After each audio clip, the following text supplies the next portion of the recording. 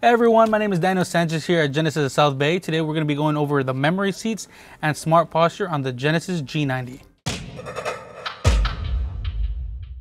Alright guys, before we jump into the video, I do want to mention this G90 also has 22 power adjustable seats as displayed here, as well as the passenger has a 16-way adjustable seat.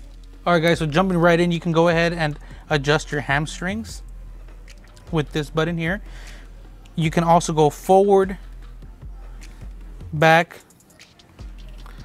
sit up higher, and lower your seat. This one here is for your headrest.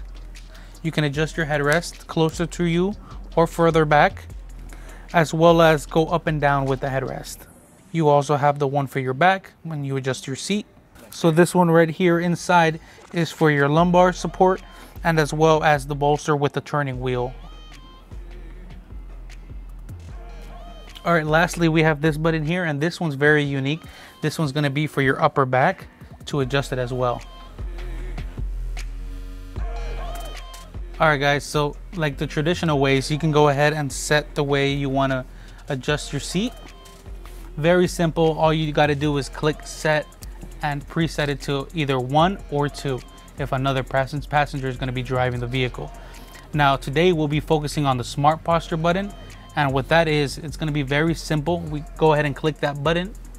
In our infotainment system, it's going to display.